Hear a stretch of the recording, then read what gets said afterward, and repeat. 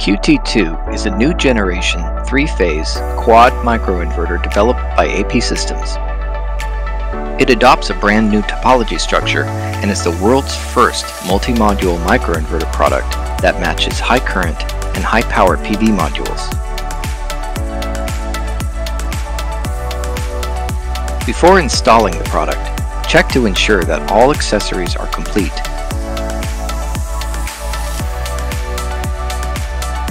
Confirm that the local grid voltage matches the voltage level indicated on the AP Systems microinverter label, and prepare the corresponding installation tools. Additionally, please refer to the AP Systems product datasheet and local grid specifications to determine the selection of circuit breakers, as well as the maximum number of microinverters that can be connected to each branch.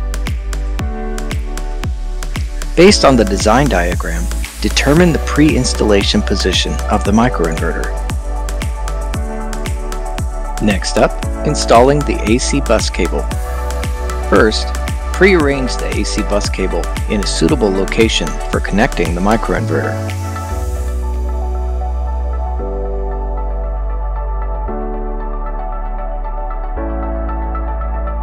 And connect one end of the bus cable to the AC branch extension cable through an AC connector or junction box. Connect the AC branch extension cables of all branches to the main service cabinet or to a combiner box first, and then the main service panel. Before installing the microinverters, mark each installation location first, and be aware not to lift or carry the microinverters by the AC cable, as that can potentially damage the unit. Do not install the microinverter or the AC-DC connectors where they may be exposed to direct sunlight, rain, and snow, including the gap between modules. And ensure that there is sufficient ventilation and heat dissipation space around the microinverter. When performing grounding operations, use a grounding washer, which is included, and be sure the washer faces and presses against the bracket.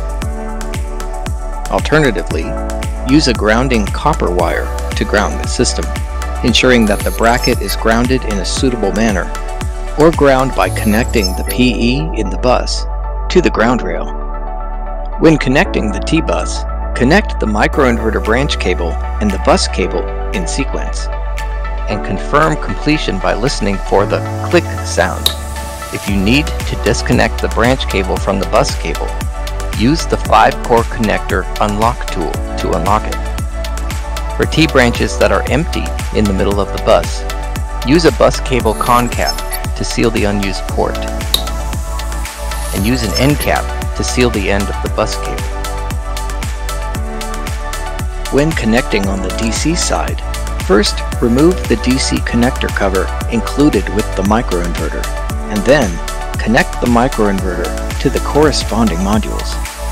Do not connect the DC cables of the same module to different channels of the inverter. When the microinverter is powered on for the first time on the DC side, the LED light will flash green several times to indicate that the inverter is starting up. For the different layouts, use DC extension cables of different lengths.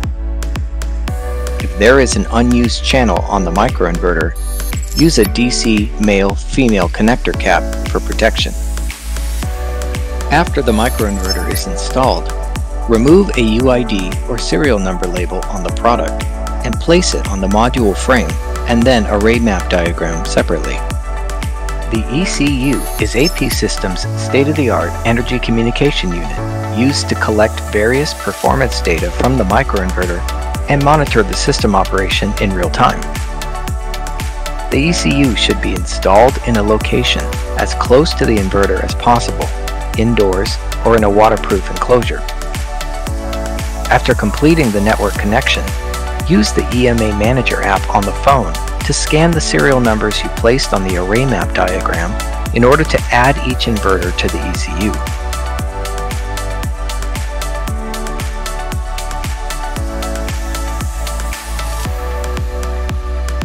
After completing the EMA account registration, Close the PV side circuit breaker. At this time, the microinverter will generate electricity and communicate with the ECU, and its LED light will flash green every 5 seconds. If the product needs to be replaced, first disconnect the PV side circuit breaker. Then, disconnect the connection between the microinverter and bus cable and PV module in that order, and then replace the product.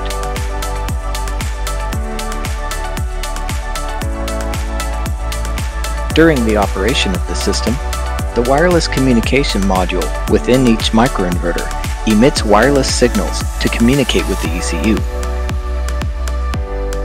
Users can access real-time and historical power generation data of the system anytime and anywhere through a mobile phone or computer interface, and can also enter the module page to view the power generation status of each module. The QT2 microinverter from AP Systems makes the operation and management of photovoltaic systems simpler and smarter.